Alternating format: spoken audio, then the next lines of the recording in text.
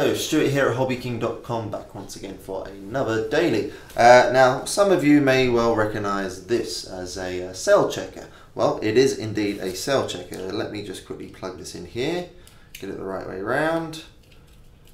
And there we go. You see it's checking the cell voltage per cell, as you'd expect. What you wouldn't expect is that this is in fact a USB charger. Let me explain. So you've got your battery plugged in there. It's checking the cells, that's great.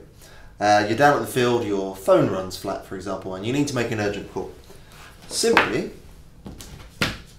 providing that you have a charge lead, plug the USB charge lead into the device. Let me get that nice and straight there. And then, this is a phone, obviously, plug this in here. And there we go.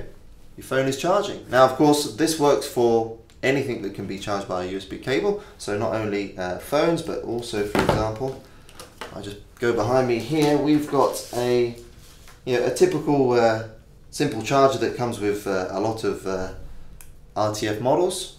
That's USB powered as well, like a lot of the small models are. Again, plug that in, and there we go. That battery is now charging. So, all in all, it is actually a really cool device. It's going to be up on the site very soon and at a great price. I should also mention, spec-wise, this has a 5-volt output, so there's no trouble of burning any of your devices. It can take up to a 6S Lipo as well, so it's regulated to 5 volts. Very good.